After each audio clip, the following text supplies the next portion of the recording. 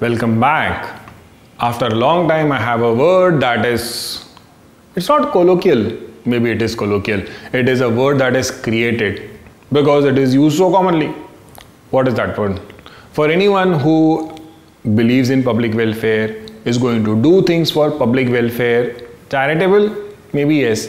Generous, maybe yes. Philanthrope, maybe yes. Philanthrope and everything, this is for rich people. What if you are not so rich? What if you don't have enough money to donate to people? That doesn't mean that you can't be someone who is interested in public welfare without any own self-interests.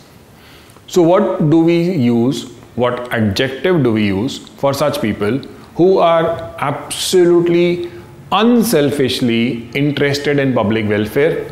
They'll contribute whatever way they can through money, through efforts, through participation. These people are called public spirited. I repeat, public welfare, generalized public welfare, not associated with an asterisk that says terms and conditions apply.